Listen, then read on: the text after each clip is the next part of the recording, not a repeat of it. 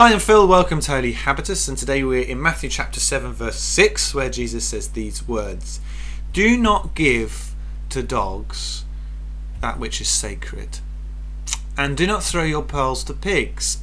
If you do, they may trample them under their feet and then turn and tear you to pieces." These two sentences from Jesus occur only here in Matthew. None of the other Gospels record them. And they're strange and obscure words, aren't they? We think, well, what are the pearls that you're talking about, Jesus? And who are the dogs and the pigs that we should avoid them? Well, perhaps the clue is in the context. We looked a couple of weeks ago, didn't we, at the passage immediately preceding this, where Jesus tells those with planks in their eyes not to try and help those with specks in theirs. And perhaps Jesus today is addressing the other person in that equation. Is addressing the person with a speck in their eye who is seeking the assistance or help from another believer in terms of removing it or dealing with it. Maybe it's a sin or a weakness or a struggle or a burden, and they know they need help from God, but perhaps through the mediation of another person. And Jesus perhaps is saying here in this passage, be careful who you choose to carry out that sacred task with you.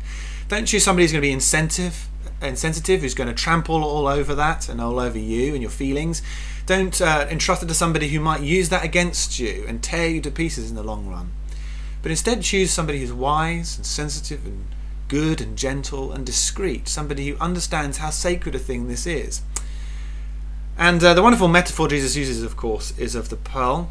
And if you think about it, it's a really fitting metaphor, because a pearl is formed when a bit of grit or grain of sand gets into a place it shouldn't be, into the oyster shell, either through natural causes or through a pearl farmer who's put it there. And over time, that irritant is coated with nacre, or mother of pearl, the tears of the oyster, and it becomes a beautiful jewel.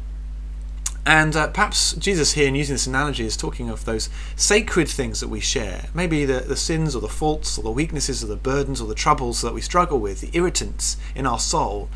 And as we share that with God in prayer, and as we share it with another gracious person or a group of people we can trust, that irritant, that sin, is transfigured through prayer and through the presence of the Spirit into a thing of beauty, an instance of grace, an epicenter of God's love in action.